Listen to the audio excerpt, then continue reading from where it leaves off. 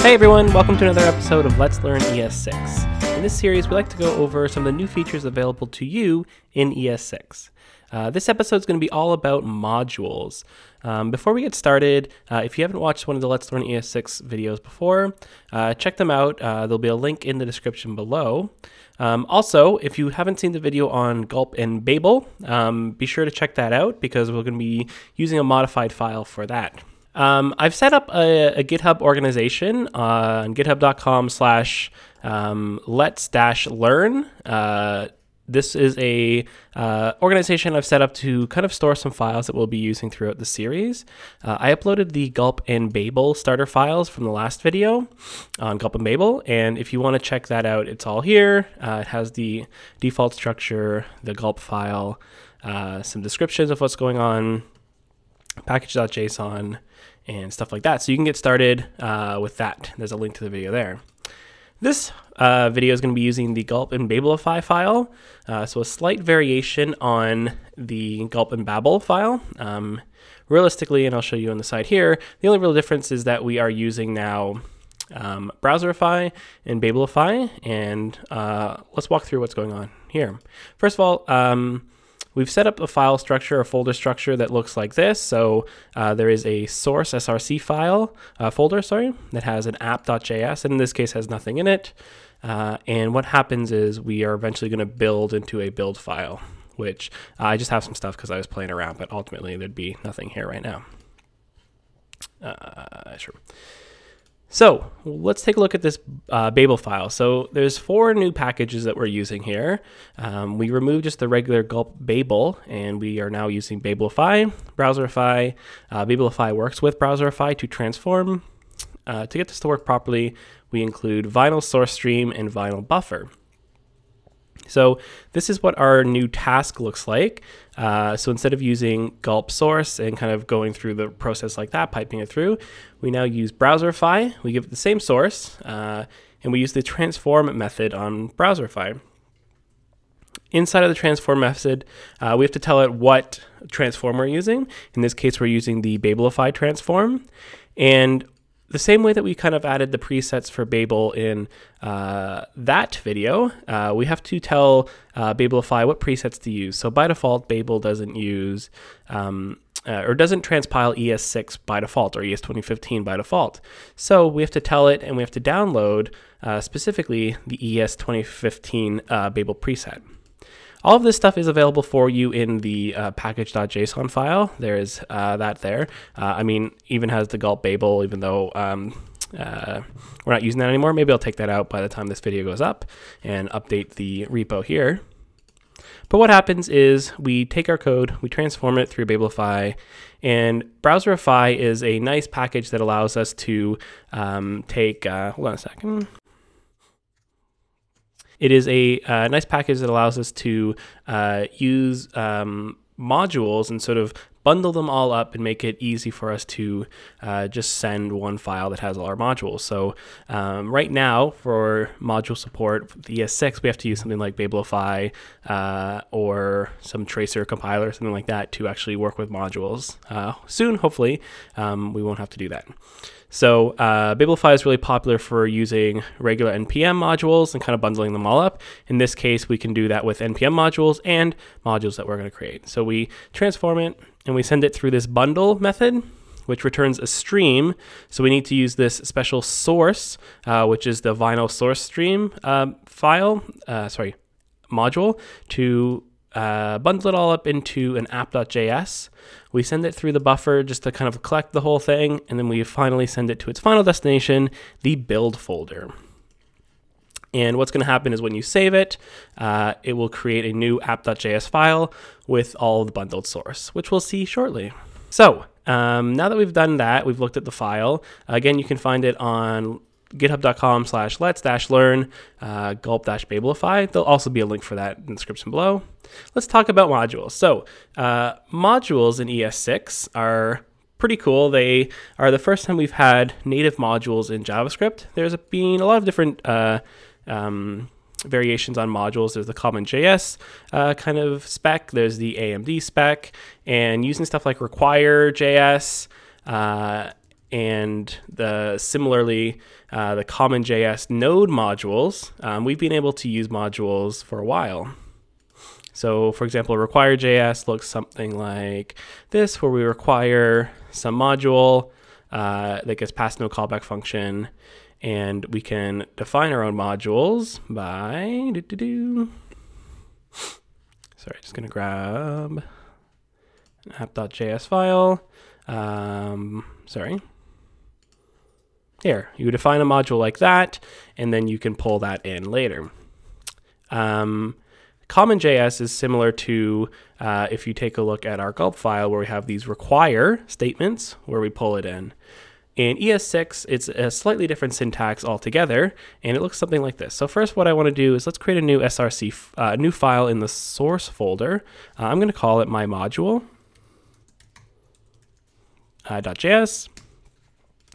Inside of here, there's 2 or 3 keywords that are kind of important with modules: import, export, and default. So what I'd like this module to do is, just right now, we're just going to export a default module. So there's 2 ways to make modules. There are default modules and named modules, or sorry, default exports and named exports. So if we do export default, and we'll just say function, and let's just have this log, so console.log, modules are, and then using template literals, we'll say that this function accepts text. So we'll say modules are, and then whatever the text would be. So what we've created here is a default export, and every file can have one of these exports, one of these default exports. You can't have more than one, because there can only really be one default. So if we want to do more, we'd have to do a named export, which we'll look at in a second. But if we've made our module now, how do we actually access this? How do we actually get information from here? Let's jump back to app.js, and in the top here, let's say import. So this is how we import them in. So import export, import, and we'll say test mod from, and then we need to give it the file path. So I'm just going to say // so inside of this folder, we'll say my module.js. And actually the great thing about this is it will know that it is a JS file, so we can actually remove the JS from that if we want. And if we run test mod here, and I say neat, nope, what should happen is, and we're going to open up our index.html file in the browser, and if we look at the console, we should be able to see, oh, you know what's happening? We don't even have our gulp file running. So if you are saving this and you're not seeing anything happen, and if you check the build file, build folder, which if you've downloaded the Git repository, you won't actually have, we're not actually running that. So I have to go run this file. So I have to go here, what is it? Here, modules. Yeah, so I'm just gonna go gulp. And I just have to run gulp, the gulp task, because with the way we set up, and you can see the stuff there, we'll take a look at that in a second. The way we set up the task is we set up a default task that initially runs the ES6 task. So this one, when we run it, and default is a special task in gulp. So we can only just, if we want to run it, we can just say gulp. We don't have to say gulp space default or gulp space ES6. It's just a one keyword there. And inside of that default task, we're listening on the source app.js file. And when something is changed on that file, we run the ES6 task we've set up here. And it just kind of keeps watching and waiting and waiting and watching. So now, if I go back here and refresh the page, we see modules are neat, which is pretty cool. So we have that. We have our first module working. And if you actually look at the build folder now, again, if you downloaded this from GitHub, you'll notice that that isn't there at first. But when you actually run this for the first time, it will create it if it does not exist. You can see all of this stuff that Browserify created for us. And you'll notice there's actually quite a bit of code in here. We can actually see sort of our module down here, and all of the other things going on here. And basically what Browserify has done is it's sort of wrapped up and enclosed all of our text or all of our content in its own module that allows it to render on the page. So we have a default module. Like I was saying, we can only have one default module when we're doing an export. So we can only say export default once. But if we want to have more than one default, we need to use a different kind of export. So default exports are one of the main ways you can export a module. We can also do named exports. So if we wanted to add another module to this file, we could do something like this. So let's say, and let's do this. Let's make a new file. Let's call it math.js that we'll use. So I'm just going to close this file here. And let's assume that we're making a new math module. I don't know why you would, really, because we have the math object, but let's just assume for the sake of this, because we'll have multiple different things, multiplication, an addition, a division, and a subtraction. So if I want to export a named export, I would do something like this. I could say function, export function, and then give it a name. I could say add, and this is going to be a function that takes A and B. There we go. And it's going to return A plus B. Now, I could also do something like export, say, const subtract, and say that is also equal to a function that takes A and B and returns, no, there's no S in returns A minus B. And in fact, I guess we don't really need this function keyword. We could just use an ES6 arrow function, like such. So now I have these two modules. I have an add module and a subtract module, and these are what we call named exports. And what we've done here is we've kind of defined them a little bit differently, but I just want to show you that you can kind of put an a named function on there, or you could say put a variable on there if you wanted as well. So if we go back to our app.js file, we still have our test mod there. Let's import the named ones. So if we go import, again, that's the keyword we use to bring stuff in. Now we need to call out one of these modules. So there's a couple ways we could do this. One of the easiest ways is to simply use a notation that's similar to destructuring, where we say we want to grab the add from /math. And if we do add, I guess we have to console.log. Actually, let's just do const total equals add 2 and 4, and we console.log total. So if we run this again, we'll see that we get 6. So we can pull in based off of the name of the module itself. If we want to get both, we could do get add and subtract. And we could also say const subtotal, slightly misleading name because it's not really a subtotal, but we could say subtract, let's say 6, 2 from 6 basically. And if we go console.log subtotal, save that and refresh the page, we see that we get 4. So we have to use this syntax if we're pulling in multiple different files and we have the names of them. The great thing about this is if you have a file or a module that you know that exports a whole bunch of things, you can just kind of pick and choose. You don't have to pull everything in if you don't want to. Another way you can do this, maybe I'll just comment out and leave that there, but another way that you can do this is you could use the asterisk. Oops, sorry, I gotta find it. And you can say import everything as, and then you can give it a name. So I'm going to say my math, because there's already a math object in there, so I don't want to get that conflicting. My math from /math.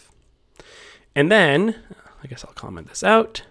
If we want to use that, we can say const total equals my math. So this is basically going to be an object now.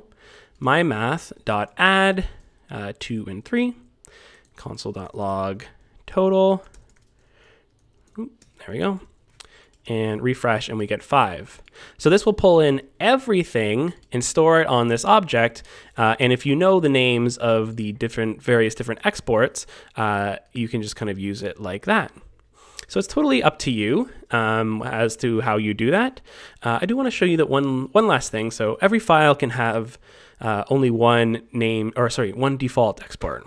But you can also have multiple named exports and a default export in the same file. So let's assume maybe we have, I can't find my keyboard there, export default. And we'll just call this, we'll just make this a function that does the division for some reason. You'd probably have it do a little bit more, more than that, or give it a better name.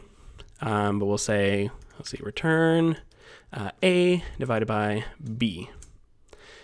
So how would we pull in that module, the default one? There's no name to it. How would we pull that in with all these different named exports? Well, there is a different way of bringing this in as well. So we could do, and I'll just comment this out, we can say import, and then we can first define the default name. So I'll say maybe divide, comma, and then we can say, then pull in maybe add and subtract from /map. Oops, there we go. And then, of course, that will use those again. So just to verify that, we're going to comment that out, bring this back into play, save that, refresh the page. You can see that we get 6 and 4. And then ultimately, if I go const, let's say div total equals divide, let's do an easy one, 10 by 2. And oops, we'll just console.log div total. Nope, that's not it. Total. You would think being on the computer all day just typing would make me a better typer, but it doesn't. But I don't care. Not a big deal. So we can see all of that happening there. Again, you could also do the same as the star. If we do star my math, and basically, like instead of using, let's just console.log my math. Oops, math. There we go. And if you refresh it, you see that it just has an object that has add, subtract, and the default one right there. You probably will come up with your own preferred method. This method here seems to be fairly popular, especially if you're doing a React project, just because I feel like that's where a lot of people are getting the first kind of taste of ES6 and this importing. If you're doing like a React project, you might be using something like React Router that has like the link, the router, the routes, stuff like that, and you'll see this commonly used. So if you were ever wondering what that was, that's what it is. It's a module that is exporting various named functions or objects or whatever, and they're being imported just like that. So I hope you learned something today about modules. Head over to letslearnes6.com. This is a website where I will be putting information about a book I'm writing. If you haven't watched the kind of intro video on that, you can find it here. Basically, I'm going to take the content I've been using on these videos and kind of put it into a more structured manner in the form of a book. It won't be a fairly large book. And it'll probably be one book. I have 2 books here, but I was kind of working out the structure in my head and kind of writing down and kind of getting into writing this. And I think it's going to be just one book that has about 19-20 chapters, some varying lengths, but nothing like really big, nothing too much. The whole idea is to keep it really approachable, really nice little chunks of information for you. If you haven't subscribed below, subscribe to this channel. You'll constantly keep getting updates. Follow me on Twitter at rchristiani. And other than that, I'll see you next time. Bye-bye.